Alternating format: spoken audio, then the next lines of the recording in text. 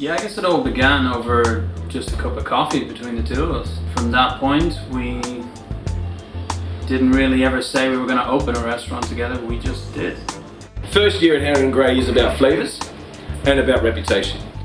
So what we've done is we put ourselves under immense pressure and we're changing the menu every 2 weeks. What we're doing here is just trying to do something a little different and something where you really respect the product that we sell and the people who pay for it. I don't know how to describe it. Like food's just taken a whole different direction now. It's not what it used to be. There's a lot of science in it. There's a lot of new techniques. When you get to a certain point in your career, you only need to talk to another professional to know that they are a professional and that they understand exactly what they're doing. And Damien just actually showed me a couple of drawings of how he would concept a menu, and it was simply in talking about how it's balanced that I knew that he knew exactly what he was talking about. When we design the dishes, we build a map, like a mind map, right? And you have, on one end of the spectrum will be sweet, one end of them will be sour. So what it does is it helps you balance your dish. It was to be a little bit different and much more about kind of customer experience. When you come in, you experience something. Tonight we're going to do a very packed house. We've got 26. Shona is, but she's the allergy to chocolate.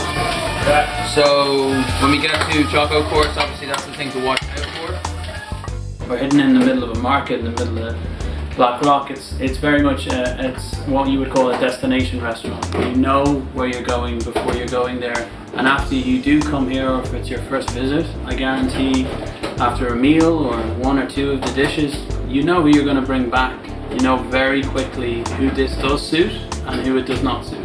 And it's not for everyone, but it certainly is for certain people. You want it to be like a little journey, a little taste bud journey. You want to hit the taste buds and you want them to go pop here and pop there, and then you want them to be savoury, and then you want to give them a little hug because you've just smashed them with these big flavours that nobody knows about. I've no problem with letting people really taste, because that's what this is all about. Taste, new experiences. We've lots of different wines on the menu that you might not see in every other restaurant. The thing is what's important is that when you come to Heron Grey, you leave going, wow. If I was to go to, let's say, a fancy restaurant, call it a Michelin restaurant or whatever, I might feel more aware of my surroundings, how I'm dressed, how I behave, and I guess it's just nice to be able to deliver a very good product where those concerns just aren't there.